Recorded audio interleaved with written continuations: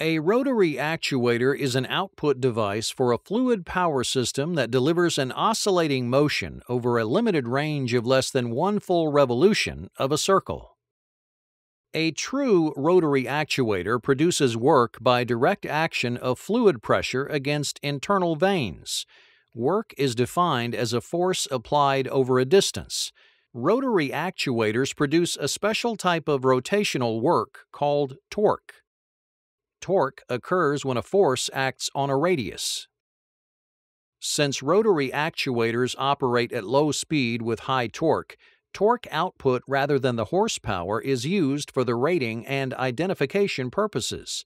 Speed is a secondary consideration when choosing a rotary actuator for a particular application. The typical units of measurement for torque are foot-pounds.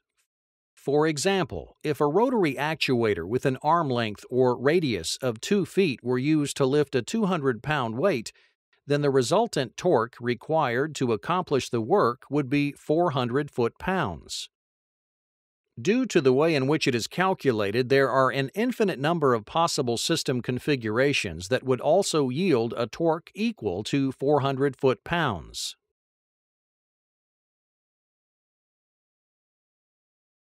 In this example, torque is easy to calculate because the lever arm is at right angles to the force exerted on the arm. However, when the angle between the force and the arm changes to something other than 90 degrees, an additional calculation becomes necessary.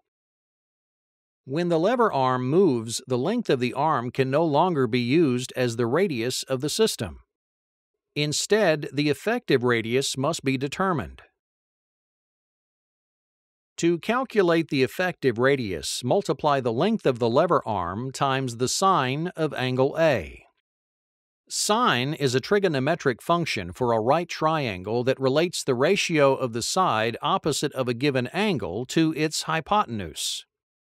Sine has values that vary from 0 to 1 for angles between 0 and 90 degrees.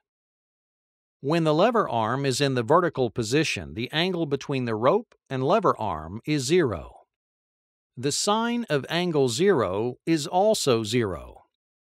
Therefore, when the lever arm is vertical, the torque will be equal to 0. As an angle increases, the sine also increases, which will increase the torque.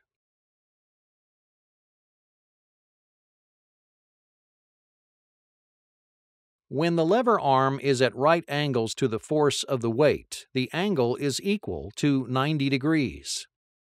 The sine of 90 degrees is equal to 1. It is at this angle that the torque is at its maximum value for the system.